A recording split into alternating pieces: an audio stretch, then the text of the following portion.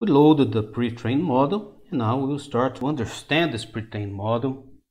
So here we have set up the model just to predict audio given a new condition. We have our model is equals to the DDSP training models autoencoder. So let's take a look at this autoencoder model.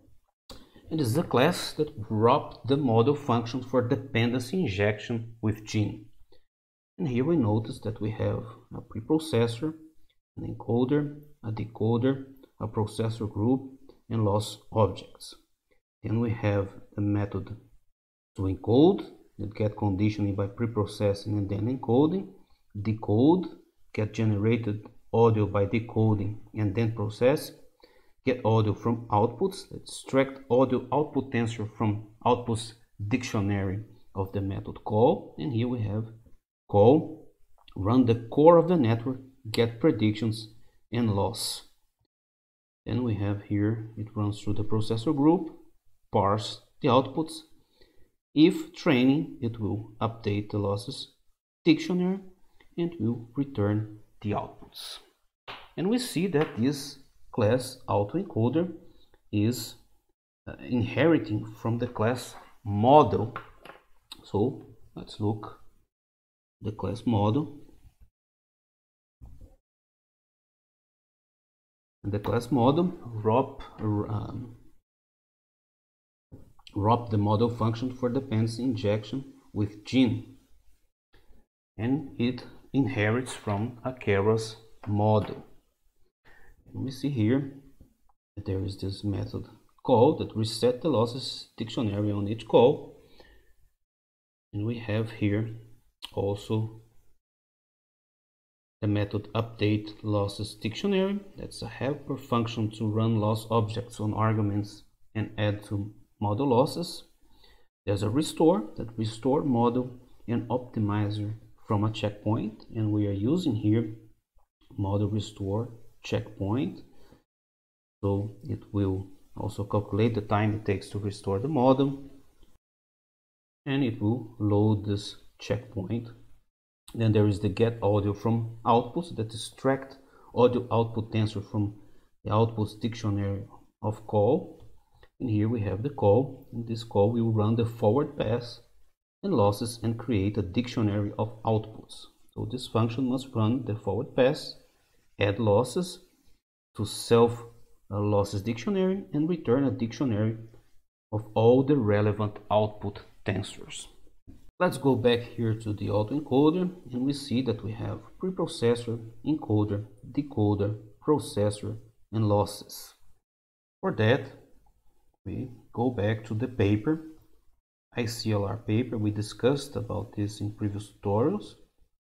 And here we have the autoencoder architecture. And we see that the red components are part of the neural network architecture. The green components are the latent representation.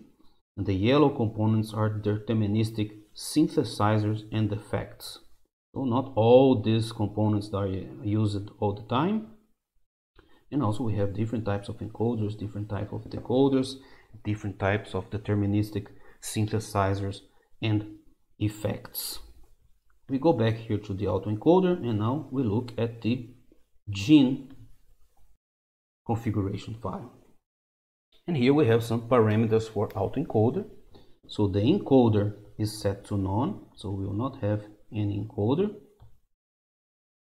The decoder is set to the RNN-FC decoder. The loss is set to spectral loss.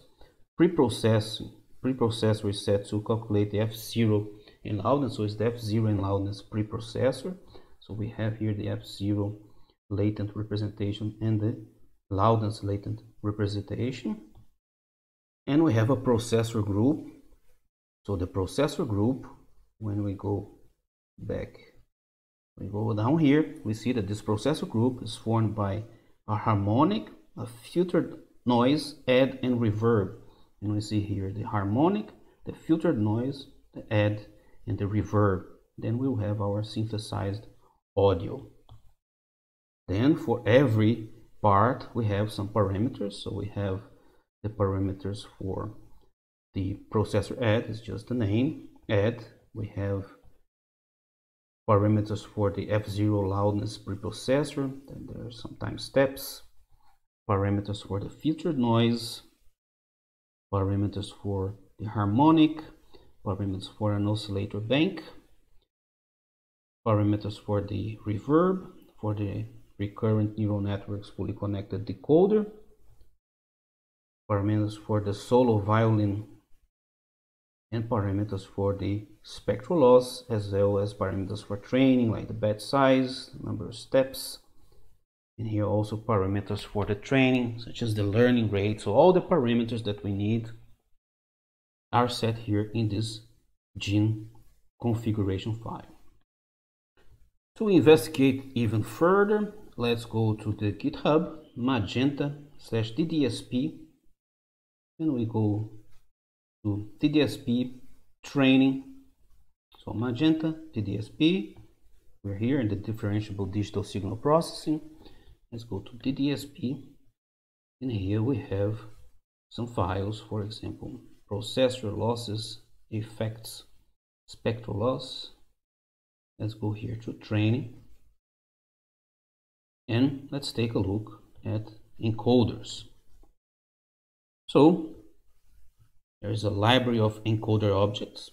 Just have in mind that for this specific example, for this pre-trained model, there is no encoder, but I'll just list some available encoder.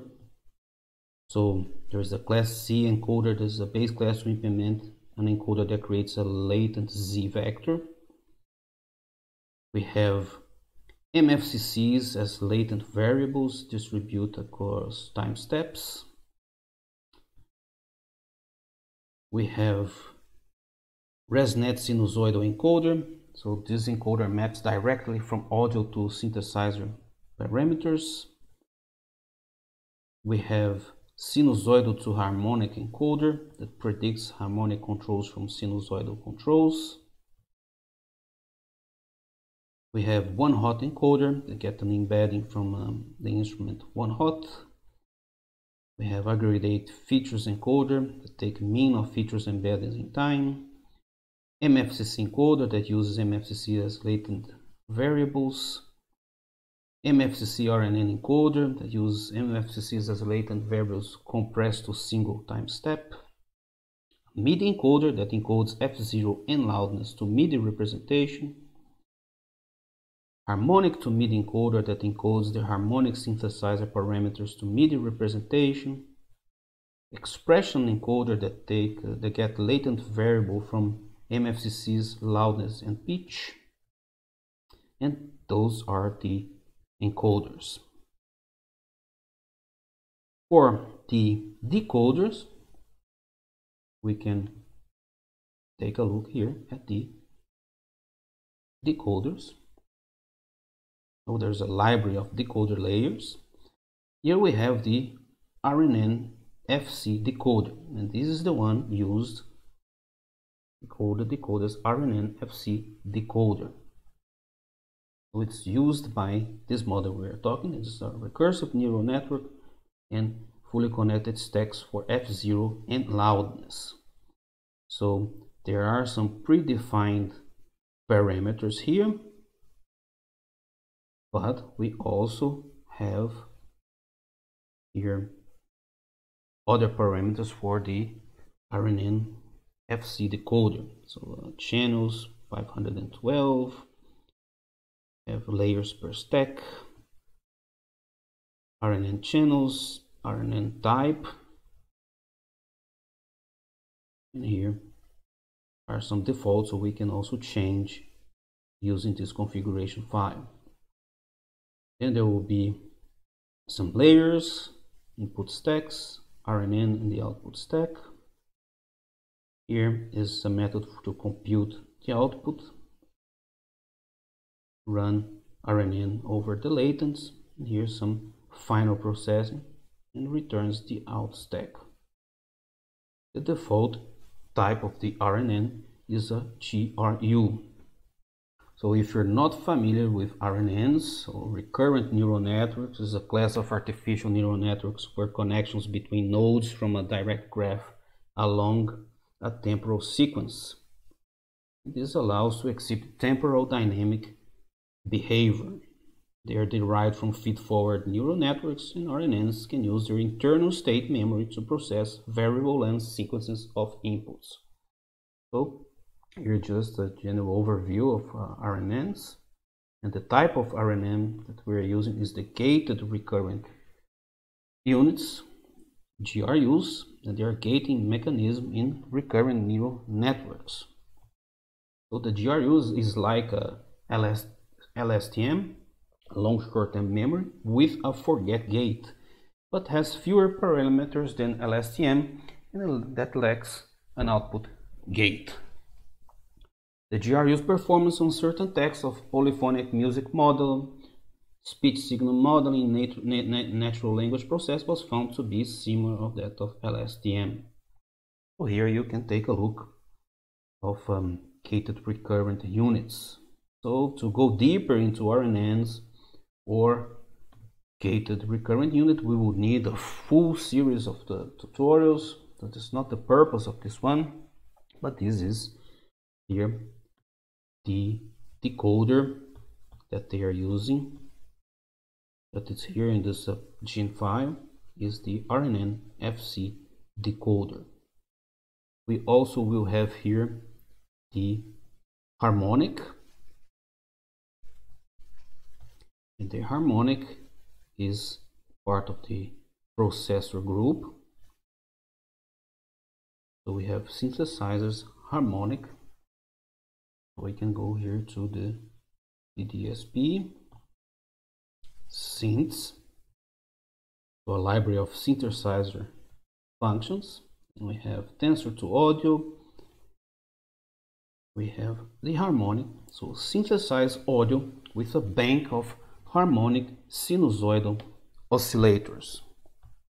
And also here they will explain harmonic oscillator and additive synthesizer. So also we have a series of parameters. So as an argument, it takes fixed length of audio, of output audio. There is a sample rate, a scale function for amplitude and harmonic distribution inputs, normalize below Nyquist, so remove harmonics above the Nyquist frequency and normalize the remaining harmonic distribution to sum to 1, amp resample mode with which to resample amplitude envelopes. And here we have the filtered noise. So the filtered noise is also part of our processor group. We have here filtered noise. We also have parameters for the filtered noise. So the filtered noise synthesizes audio by filtering white noise. And we have also the filtered noise subtractive synthesizer here. They explain that natural sounds contain both harmonic and stochastic components. The harmonic plus noise model captures this by combining the output of an additive synthesizer with a stream of filtered noise. And this was shown by Sarah and Smith in the 90s and Beauchamp in 2007. So they are able to realize a differentiable filtered noise synthesizer by simply applying the LTV FIR filter from above to a stream of uniform noise. And here they explain the filter design and how they got this harmonic oscillator and the filtered noise. Then we also have here the losses. So they are using this spectral loss. So if we go here, the DSP, we will have losses. We have a base class for all the losses. And here we have the spectral loss. So it is the multi-scale spectrogram loss. It is also here part of our autoencoder architecture. And we have some parameters for the spectral loss. And they say here that this loss is the bread and butter of comparing two audio signals. It offers a range of options to compare spectrograms, many of which are redundant but emphasize different aspects of the signal. And by far, The most common comparisons are magnitudes and log magnitudes. So here is some words about the multiscale spectral loss. And they say that the primary objective of the autoencoder is to minimize reconstruction loss. However, for audio waveforms, point-wise loss of the raw waveform is not ideal, as two perceptually identical audio samples may have distinct waveforms, and point-wise similar waveforms may sound very different. So instead, they are using a multiscale spectral loss similar to the multi-resolution spectral and amplitude distance in Wang et al. From 2019. So all the parameters we need for the model are here at the operative config. There is still also the reverb. The reverb will be part of the DSP effects. So DSP effects. Then we have here reverb that implements a convolutional FIR reverb. It takes neural network outputs directly as the impulse response. So at this point, we've already seen we have our target audio. We computed the loudness and F0, and we'll have this decoder. The output of the decoder goes to the harmonic audio and the filtered noise. Also, the F0 goes to the harmonic audio. They are added, then it's adding some reverb. Then we have this synthesized audio, and we are using a multiscale spectrogram loss. At this point here, we understood what the model is doing. We know the parameters of the model, they are here on the screen. We know a bit more about this autoencoder architecture. Next, we can modify these conditions. So for example, we can change thresholds for note detection. We can also shift the pitch to certain octaves or adjust the overall loudness. But this is a topic for the next tutorial.